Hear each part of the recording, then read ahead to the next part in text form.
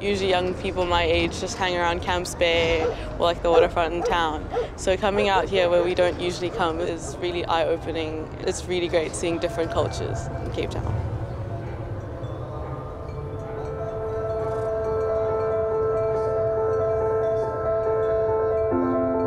We started the International Public Art Festival 3 years ago. The theme for 2019 was Generation Next. It's an international festival. We have international artists coming, but it also places Cape Town on the map, on the street art map, on the mural art map. It's for the public, it's for the communities, it's for the residents, it's for the people of Cape Town.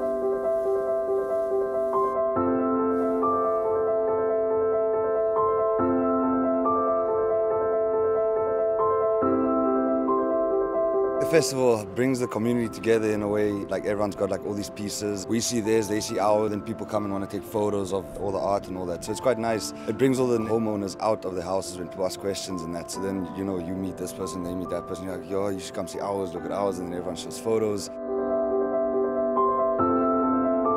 It's exactly what we wanted. We still think it's one of the nicest ones, so we're lucky that we really like what we have on our wall.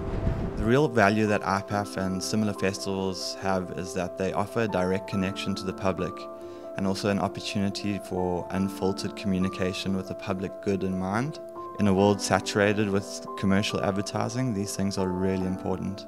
Salterville used to be like a bad area, a slummy kind of a place. And so this kind of publicity, I hope it's going to be positive, put us on the map.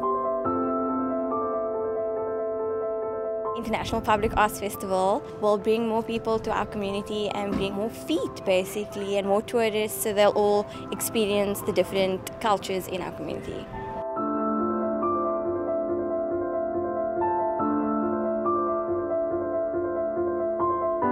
My name is Jinan Sali and my home has been painted at IPAF.